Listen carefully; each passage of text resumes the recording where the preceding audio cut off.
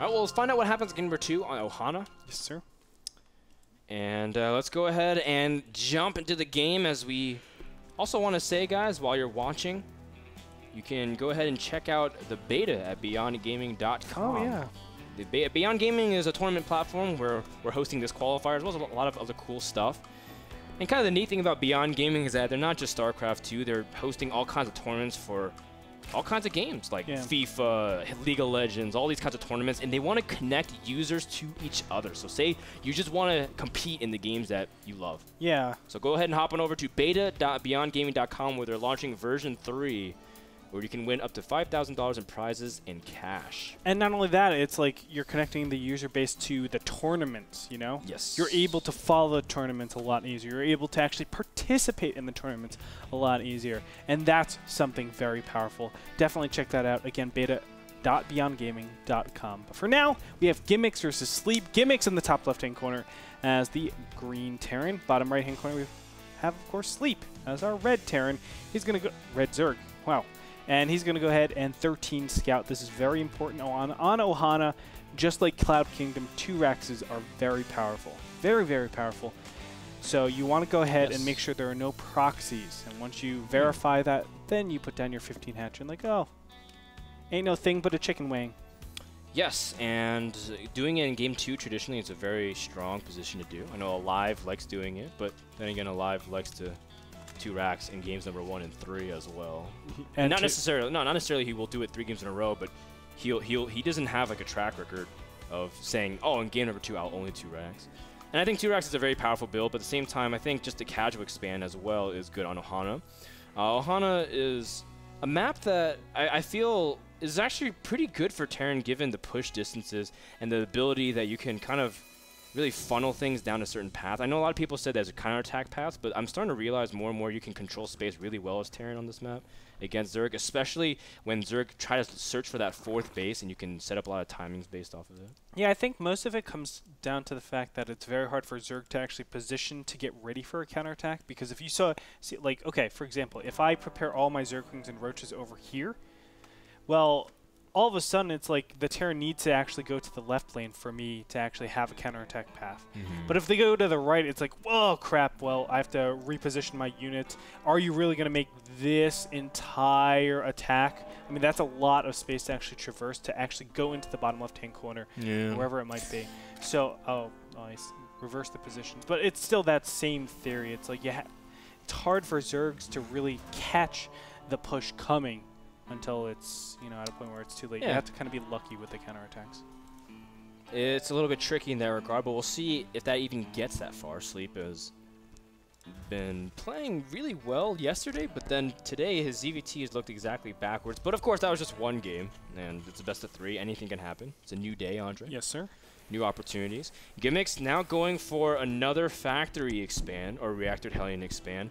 Last time, he also went for a 2nd factory, and the way he's gearing up his gas might directly go for that. But of course, you can also just switch directly into Banshees. But no, instead, it's going to be double factory once again.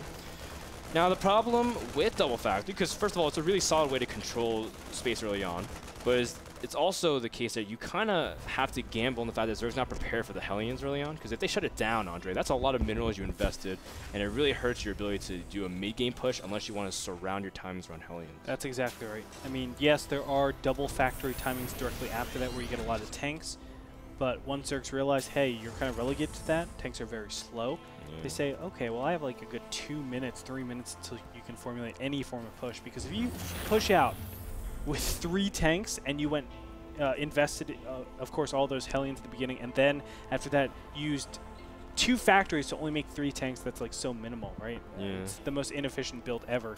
Like, you've spent so much that your push really has no substance to it. So that being said, I mean, Zergs understand that, and they just say, okay, let me sit back, let me go ahead and do whatever I want. Yeah, I mean, a minute pass is more creep, more Zerglings, more queens, more like just everything. So more drones. It just gives Zerg ability to control space that much more, and with each creep tumor means tanks push that much slower, and that's gonna be really tough. But look at this, Gimix gonna mix it up and go Marauder Hellion. Oh, wow. Okay. Interesting. Interesting. This is kind of a variation of Pulse build that he likes doing. He does do it off one gas as well, so this is kind of cool.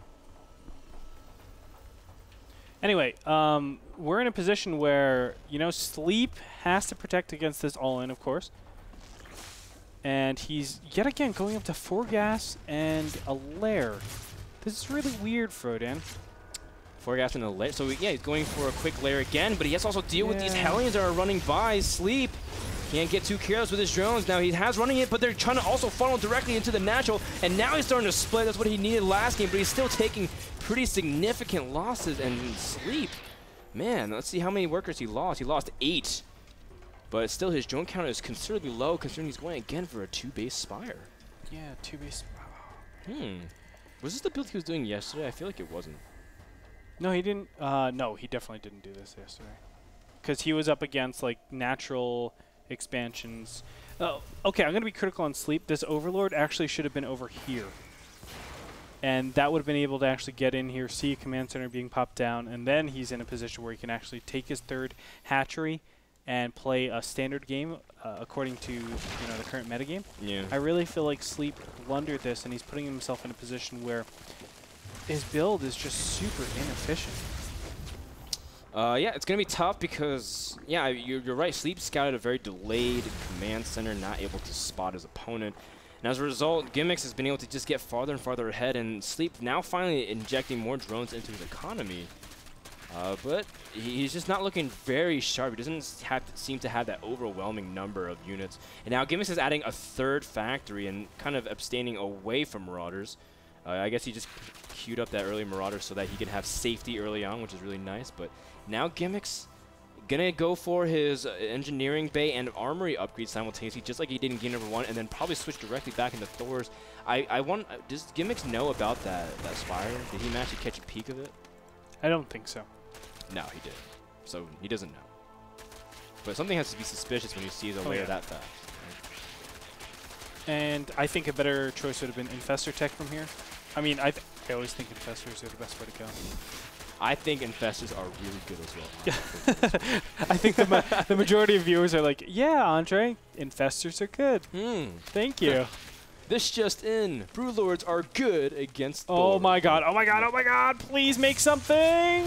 Hellions are gonna smash face. Oh, wow. And the gate has been opened, and Sleep has all these drones exposed, and he's fighting with some of the drones. And that is exactly what the Hellions saying. Yes, please, by all means, come check out my awesome car. Oh my god. And these drones are just going to completely get annihilated. Doesn't matter what happened. And this is the beautiful thing.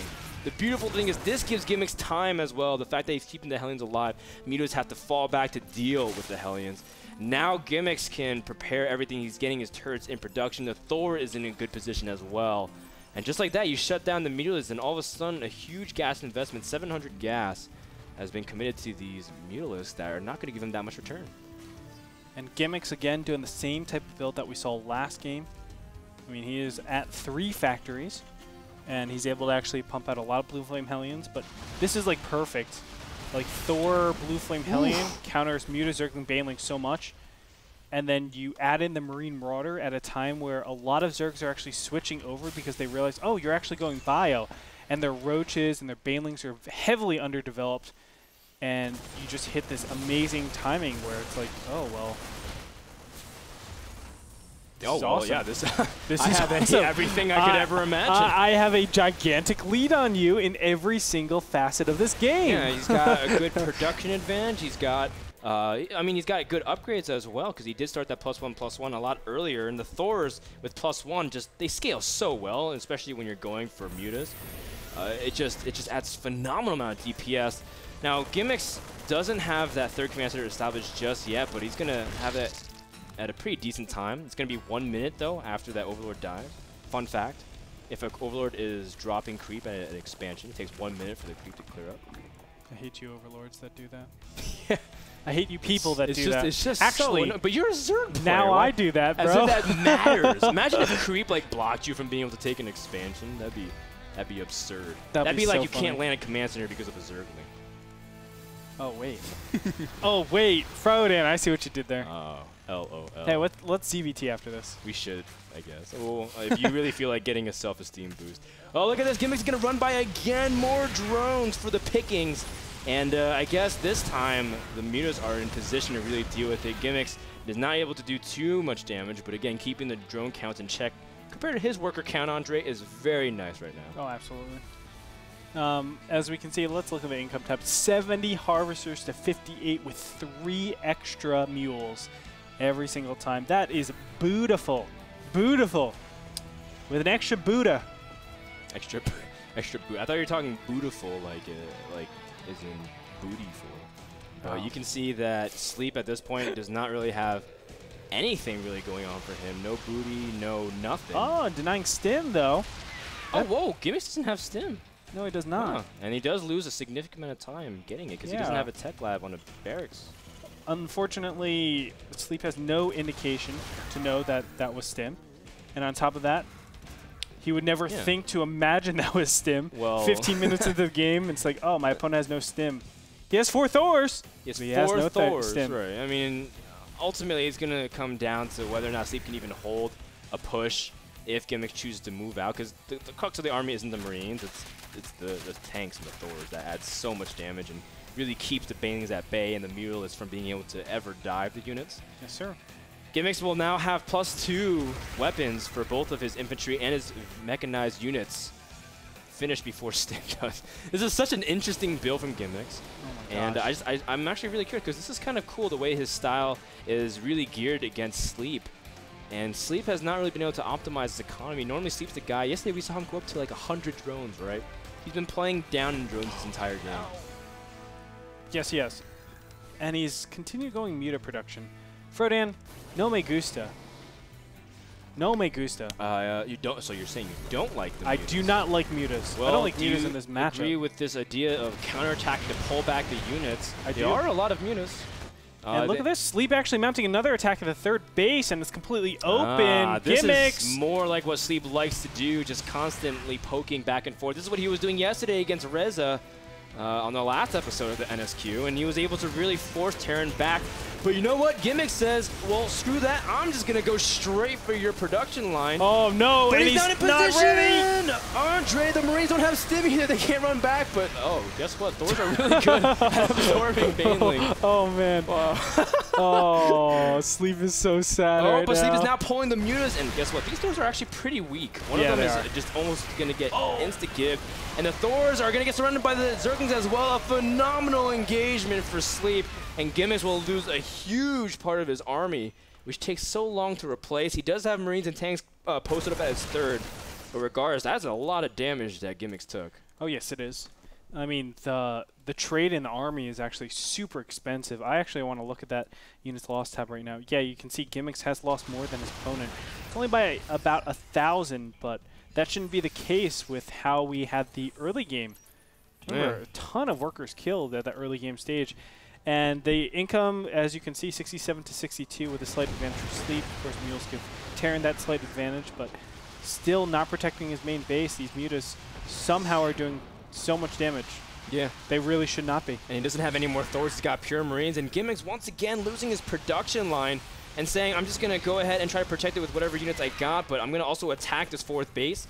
Sleep, of course, really has to start thinking about establishing that 4th base because you want those gases. You invested so much into mutas, your layer tech to defend, your hive tech is kind of weak, but he also has to worry about these Banelings. These Marines are off creep, but the siege tanks are now in position. In fact, they're fighting unsieged, and now he's going to get all of his units trapped, and Gimix loses a huge amount of his secondary force. No. Gimix can't be trading like that. Ah. Whenever you're up against some sort of muta Zergling Bane army, you don't actually do these small little attacks. You do these massive big attacks. His Marines are in a position yet again. He's going to get caught, and the mutas now can focus onto the tanks. And the Banelings, they're off creep, but they are scaring the Marines back. But nonetheless, Sleep does end up backing off, realizing he would like to at least have that creep available to him. Now, one thing Gimix has been doing a pretty good job of, at least, is being able to get his expansion timings down. His 3rd base was timed nicely. His 4th base was timed as well.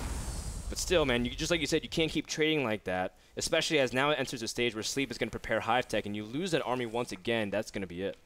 Exactly, and you know, there should be a 200-200 push right now that comes that kind of dissuades any Zerg from actually doing this hive tech transition.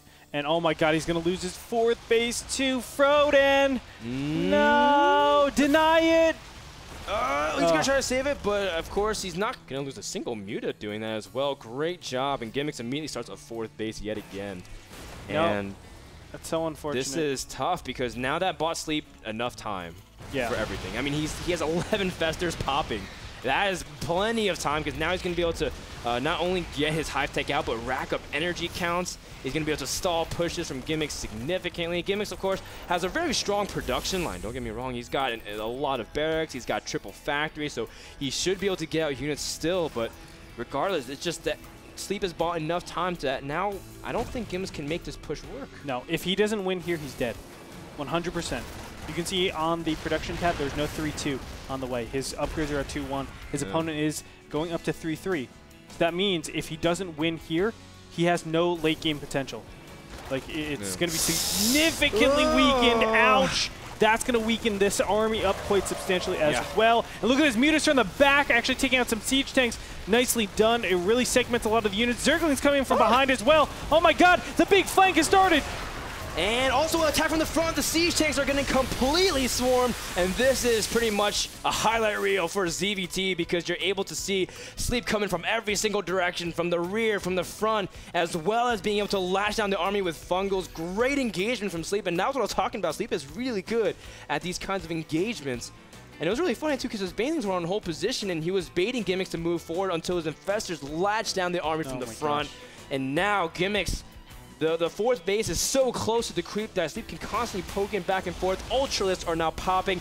Upgrades are finishing. Hive Tech is comfortably secured. And Greater Spire is done. Andre, this is looking like lights out for our turn player in just a couple of minutes. As soon as Sleep can gather himself, what can Gimix really do? He's on Marine Tank still with mid-game upgrades and no vision for the late-game transition. Yeah, we're going to be seeing a GG coming out pretty soon. I mean, Gimix is really in an unwinnable situation. He hasn't invested anything into this end game. And as you said, Marine Tank, not the best thing to deal with Hive Tech units. You're going to see Marines deal, what is that, probably 3 damage every single time to an Ultralisk. It's not going to be enough. 3 damage? Well, once they get their chitness upgrades. Yeah. Actually, it'll do 2 damage. Is it 2? Oh, yeah, because they're only +2 attack. That's right. Oh. So Marines will be doing 2 damage per shot against an Ultralisk. And by my calculations, 3 is more than shots. 2. Why did it take me so long to divide 500 by 2, Andre? My 250. Goodness. That's right. You can see Sleep doing a good job again, harassing on both fronts of the 3rd and the 4th while picking off mules, targeting them down, and that's kind of the beauty of Ohana in the northeast. You have lots of dead airspace for these mutas to be able to constantly buy time. Gimix already sensing some kind of late game, but unfortunately for him, it's not going to be Broodlords. It's Ultralisks. And he's making Vikings, and now he can't really handle this entire army getting fungled.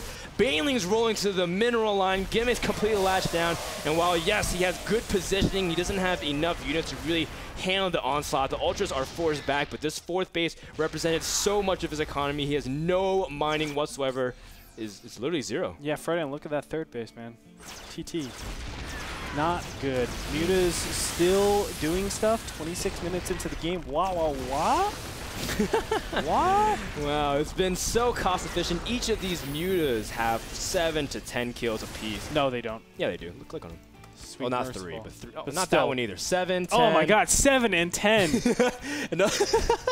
Yes, and another one has 8. All of them have at least 7 or 10. I clicked on another one, it said 8, and another one said 6, so wow, I was estimating, man. Dude, I got the wrong sample set.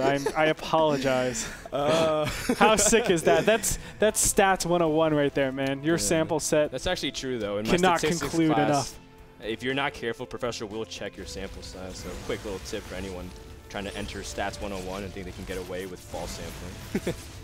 But you can see that Sleep, he's got full map control, now extended creep, both sides of the map. And Gimix can't even land his command center because one burrowed Zergling is in the way. Yeah. This is so tough. And I mean, at this point, you can understand what Gimix says. He says, hypothetically, if I just keep turtling Zerg can't really attack into me. I've won games like this, honestly. As Terran. I have won games like this as Terran, but the difference between those games and this game is I'll normally have around 20 orbital command centers. Yeah. Gimix doesn't. He's got 4, which is a start, but he needs a lot more, especially if these Ultras and Banelings keep trading. And honestly, trading is good for Sleep at this point because he can remax on units that are a lot more effective. He's going to have the Ultras just roll in here. Good cutting for Gimix, but again, the upgrades is really starting to take its toll because of the lack of damage output. The Fungals latch onto the remainder of the bio. Ultra's now working as a production line, and Gimix going to lose the remainder of his units and send into game 3. GG. GG. Sleep now showing a lot of his strengths. Before it was kind of, you know, that 2-base meter took a long time to get rolling, but when it did, it packed quite a wallop. Yes, it did. I mean, I can't believe mutas were alive for that long. Yeah. Not they only all that, had 7 to 10 kills. they all of them had 7 to 10 kills. All of them. The effectiveness of those mutas were insane.